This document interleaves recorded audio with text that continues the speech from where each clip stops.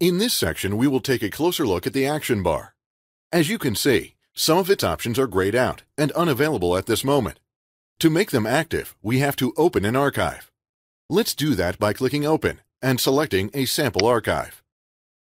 Let's choose an archive and click Open. By default, there will be a message confirming a successful opening. Let's click OK. As you can see, the action bar consists of functions available in the menu bar. Its main purpose is to allow you to quickly access the most commonly used functions. The first two functions, Open and Save, come from the File menu. Next to them, we have 5 functions from the Device menu: Read, Write, Clone, Clone Express, and Update. The last 2 functions on the action bar are Register and Activate from the Licenses menu.